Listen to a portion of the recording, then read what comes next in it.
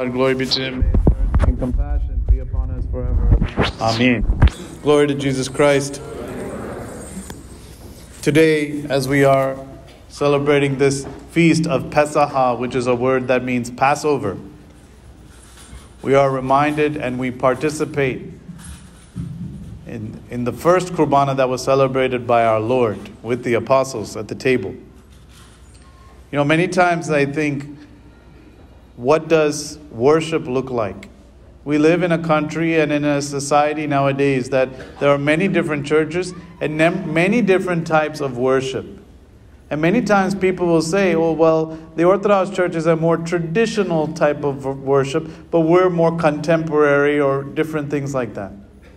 But to me, when I think of worship, and when we see what God looks at as what is worship, it is not something that is simply just singing songs, or having a choir, or having a band, or having those types of things. That's not what we see throughout the scripture. You see our Lord come here and He takes bread and wine and He says, this is my body, this is my blood, take and eat, take and drink for the life of the world. And He gives it to everyone and He says, do this in remembrance of me. I talked on Sunday a little bit about this Greek word which means remembrance. Does anybody remember? Anamnesis. Anamnesis. It's the same thing here. This event is outside of time. Till He comes again, we continue to participate in this, what is called not Last Supper, but mystical supper. It's a mystery, a rahasyam, as we sing. It's a mystery that we are participating in. But when as I was going through this Holy Week and I was thinking about the offerings, we look here and Jesus says, this is the cup of the new covenant. The new covenant. This new agreement God has with His people. If you eat my flesh and drink my blood, you shall live. You shall be forgiven of your sins. This is what we constantly participate in. But at the same time, if He says new, there must have been an old covenant. And we look in the Old Testament and we can see that God made a covenant with Moses, where a lamb was killed and the blood of the lamb was sprinkled on the people and put in the basins. And that's why we sing this song, Pesaha, Ardina Pesal is removed. That Passover lamb is removed and now fulfilled in Christ. Because all through the Old Testament, this is what they were doing. And so this idea of when you come to worship God, you should come with offering. But even before that, I was reading the prayers this week, and in the night prayers, there's one beautiful hymn in the prayers on Monday night. And it talks about Cain and Abel. And there's an exchange, just like you see on Good Friday, the exchange between the two thieves.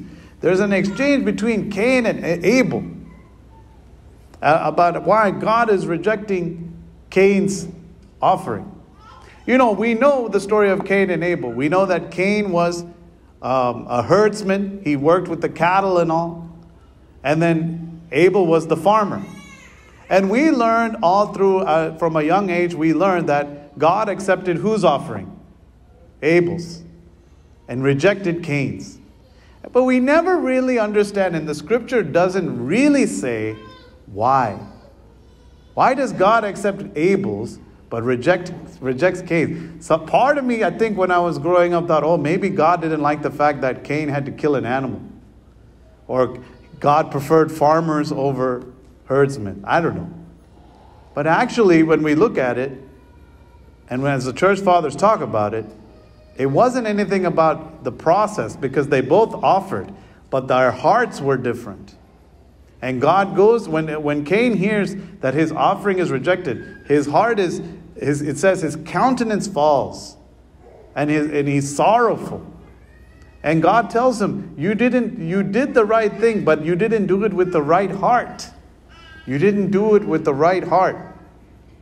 And I think it's a reminder for us that, number one, when we come to church, we don't come just to sing, just to praise. We come to offer. That's why central in the Orthodox Church is the Holy Altar. More than anything else in every Orthodox church, the center point is the altar. That's the focal point. But on an altar, just like in the olden times, there is a sacrifice that's made here. This is why we refer to our service as kurbana, Syriac word which means sacrifice. Because we come to offer the sacrifice fulfilled in Christ. Christ himself is the offering for all of us to participate in and be healed of our sins. But the thing we have to ask ourselves, Cain and Abel both offered. Abel's was accepted, Cain's was rejected. And in the same way, we should be asking ourselves, am I coming with the right heart every time I come for Qurbana? Is my heart a heart of repentance? Is my heart, or am I looking to use God for things? Am I coming to take Qurbana to get other things? Am I coming to God, partaking of this body and blood, looking for 30 pieces of silver, like Judas? I always remember that Judas was at the table. He got to partake. But for him, it wasn't redemption and forgiveness of sins because his heart wasn't right. It's the same warning we have for us. As much as we may think, oh, another Holy Week, another Pesaha, another Qurbana, it's very important for us to come with that sense of fear, that sense of, what am I about to partake in? Am I taking it the right way? Is my heart prepared? Is my heart a heart of repentance? I'm very thankful that much of our church has tried to participate in confession over this Holy Week and still plans to do so throughout this week. But this is something that we have to constantly remind ourselves of. And a prayer that we should always have is, let me not partake of this the way Judas did. Let me partake of this in a worthy manner. May all glory be to the Father, Son, and the Holy Spirit, now and always, forever and ever. Amen.